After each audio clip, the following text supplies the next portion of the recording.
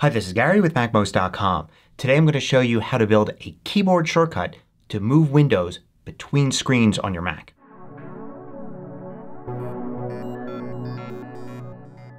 MACMOST is brought to you thanks to a great group of more than 1,000 supporters. Go to MACMOST.com/Patreon. There you could read more about the Patreon campaign, join us, and get exclusive content and course discounts. So if you're using more than one screen on your Mac, you can move a window between screens pretty easily with the menu command. So for instance, here I've got a MacBook Pro and I've connected to it a 4K screen. This is a typical arrangement that a lot of people have, a MacBook with an external display.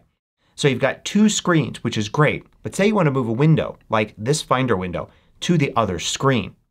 You could do that using the Window menu. If you go in there, you'll see a Move command and it's got the name of the other display. If you have even more displays, you'll see the names of each display there.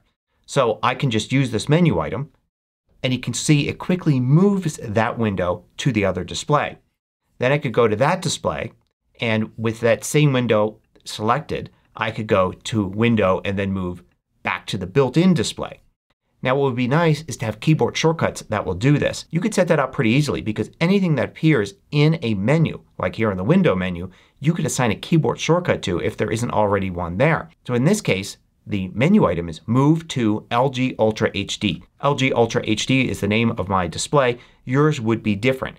The name comes from the hardware itself. So you've got to check there in your Window menu to see exactly what this is. So now let's set this up as a keyboard shortcut. I'm going to go into System Preferences and then to Keyboard and then Shortcuts. Then I'm going to click on App Shortcuts and I'm going to add a new one by clicking the plus button. I'm going to set it to All Applications so it's always going to be looking for this menu item in any app that I'm using. Then I have to type the menu title and I need to type this exactly. Every character has to be the same as the menu item. So in this case it would be Move to LG Ultra HD.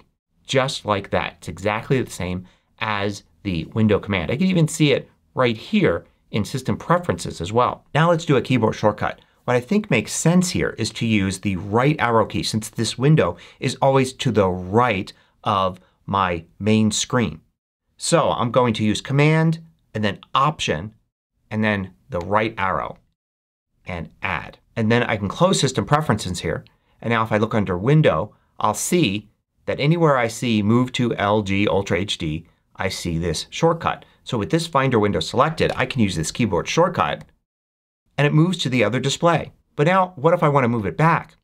Well, if I go over to here and I look under Window, you could see it says Move to Built-in Retina Display. So I've got to check that and make sure I know exactly what the menu command is. And now I can create a keyboard shortcut for this. So I'll go back into System Preferences, back to Keyboard, Shortcuts, and then App Shortcuts. I'll add a new one and I'll type that exactly as I saw it. And now I'm going to assign the keyboard shortcut Command and then Option and then left arrow to do that. So just double check when you're done to make sure that the menu title is exactly what you see in the menu. Yours might be different than mine. And then I'm going to Add. And now I can quit System Preferences. And if I'm now over in this display with this window selected, if I look under Window, there's Move to Built-in Retina Display with that keyboard shortcut. So now I can use Command Option left arrow to move it back to my main display and Command Option right arrow to move it to the secondary display. And this will work with any standard macOS window. So here I am with Notes and I could see Window has the same menu command there. So if I use it here, the Notes window will move to the secondary display and then I could move it back. Here I am in Pages and I see the same thing here under Window. So it's really consistent and I can move the Pages window back and forth between the displays. So you can see how this definitely can be useful, especially if you set a keyboard shortcut so you do it pretty quickly. You can get windows out of the way off to your secondary display or move them around back and forth as needed. And you can combine this with Command Tab. Like for instance here I could Command Tab to Pages and then use Command Option right arrow to quickly move pages over. And if you have a third display you could easily add that as a keyboard command too. For instance, you could use Command Option and up arrow or down arrow for your center display, and then the left and right arrows will match the left and right displays. Hope you found this useful. Thanks for watching.